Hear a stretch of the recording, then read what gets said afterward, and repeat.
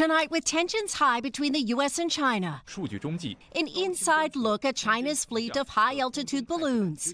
Satellite images from Planet Labs showing the launch site where an extensive balloon program is said to be based, here on Hainan Island in the South China Sea. We found the launch site. It's marked with a big sign saying military zone.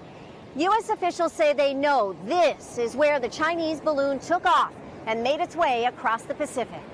The U.S. believes a fleet of Chinese airships and balloons has flown over dozens of countries, conducting surveillance from near space. There we go. China says the U.S. shot down a weather balloon. Officials here accused the U.S. of flying spy balloons in Chinese airspace.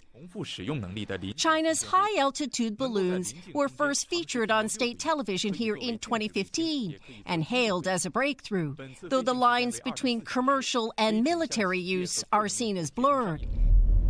The U.S. has sanctioned 6 Chinese entities for providing balloon components to the People's Liberation Army. Here on Hainan, operations at the launch site are considered sensitive. Even from a distance, we were told we couldn't report. As U.S. officials combed through debris they were able to recover, hoping to find clues about the Chinese balloon's final flight. Janice Mackey-Freyer, NBC News, Hainan, China. Thanks for watching our YouTube channel. Follow today's top stories and breaking news by downloading the NBC News app.